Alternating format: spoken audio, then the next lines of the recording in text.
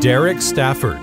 Derek Stafford is a former deputy Marksville marshal who was involved in a harrowing crime. On the night of November 3rd of 2015, officers Derek Stafford and Norris Greenhouse would attempt to stop a vehicle that was being driven by Christopher Few.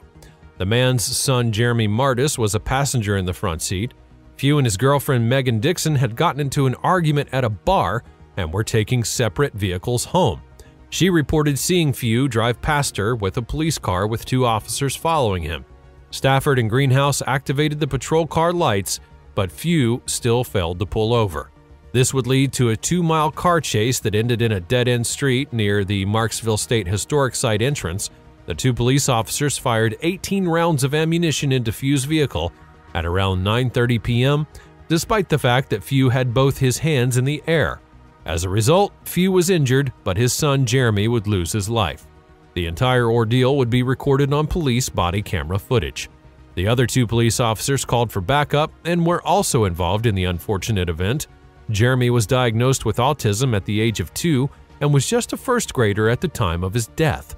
Colonel Mike Edmondson of the Louisiana State Police began an investigation into the incident and emphasized that the video recorded by the body camera was essential to the arrest of the involved officers. Judge William Bennett of Louisiana's 12th Judicial District Court would be assigned to the case, and he issued a gag order that prevented all involved parties from discussing the case with the press. During trial, both Stafford and Greenhouse remained under house arrest.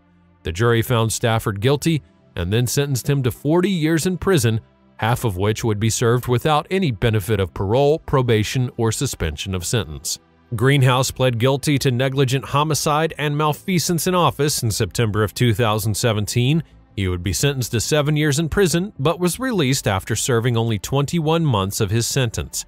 According to the Attorney General prosecutor, the stark difference in the sentence of the two was due to the differences in their actions. Brian Devaney, Sean Dolan, and Devon Smith.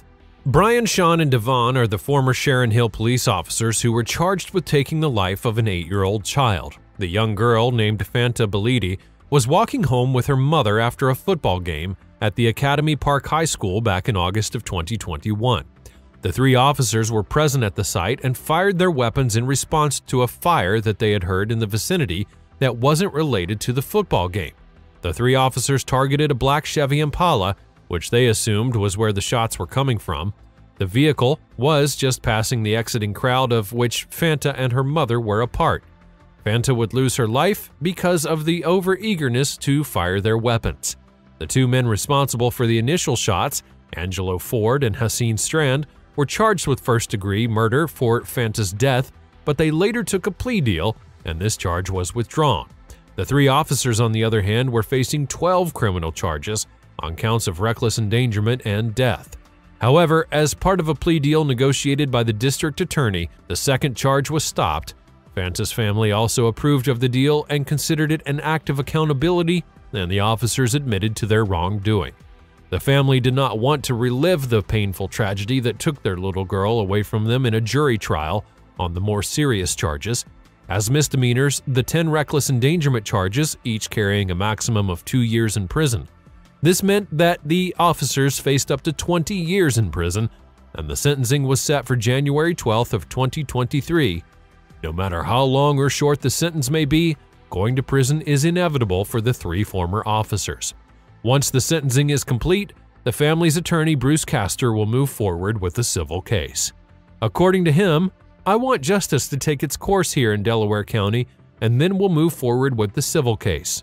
The family is also insisting on more training and police clarifications from Sharon Hill Borough Police Department.